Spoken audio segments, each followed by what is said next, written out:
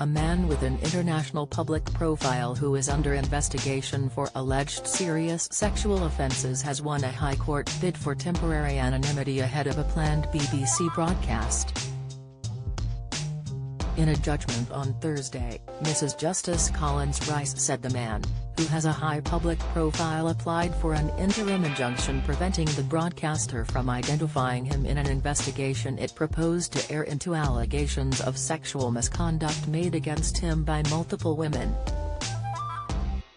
The man, known as WFZ, is bringing legal action against the BBC and earlier this month asked for an injunction preventing him from being identified until the full civil trial in his claim.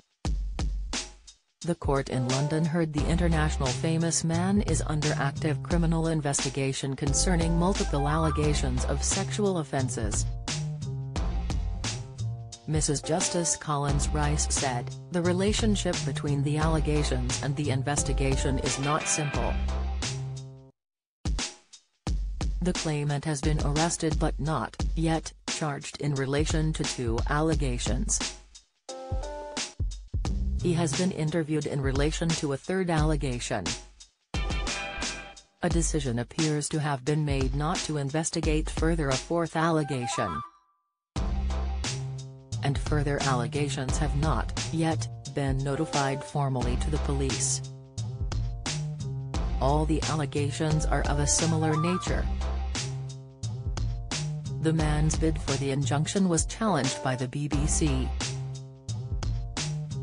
Mrs. Justice Collins Rice said of the broadcaster, "Its evidence is that the proposed reports will state that the BBC has found that at least a quarter of businesses in the sector in which the claimant works have had employees investigated by the police for serious sexual offences, yet despite this the sector does not have any policies or procedures for employees who are accused of violence against women, nor any consistency of approach to allegations.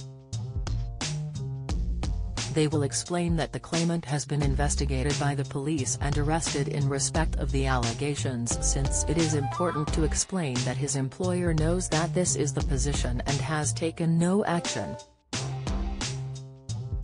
However, the involvement of the police would not be the focus of the reports."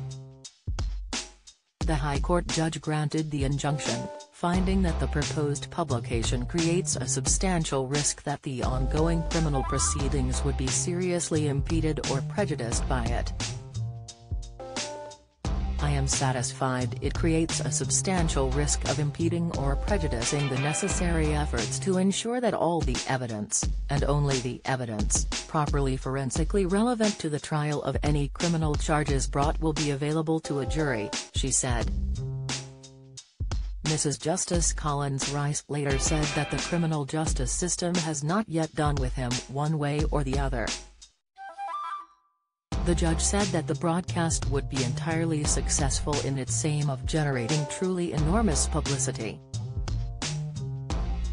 She continued, "The claimant is a nationally, and internationally, known name. High-wattage celebrity sex scandals never fail to attract and retain attention."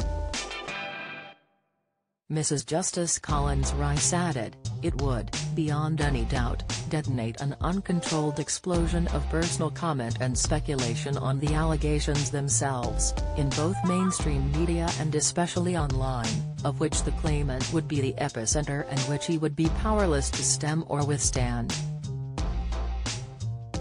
Making him, as he puts it, the poster boy for the issues in the report would inevitably, and deeply, embed the connection in the public mind." She added, "The BBC has a story which brings a legitimate and serious issue of general public concern to attention. I intervene with great reluctance, and only to the extent that the BBC wishes to illustrate its story by identifying a man currently under arrest." The judge added that the BBC could air the broadcasts and planned written article without identifying WFZ, or reconsider the issue after decisions on whether to charge the man have been made.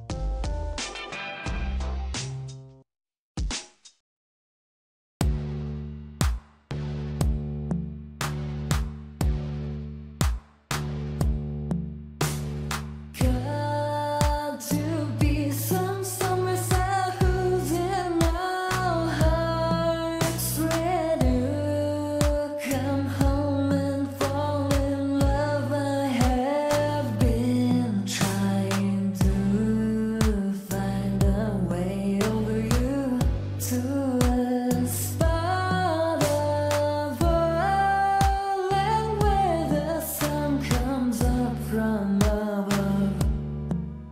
Now tell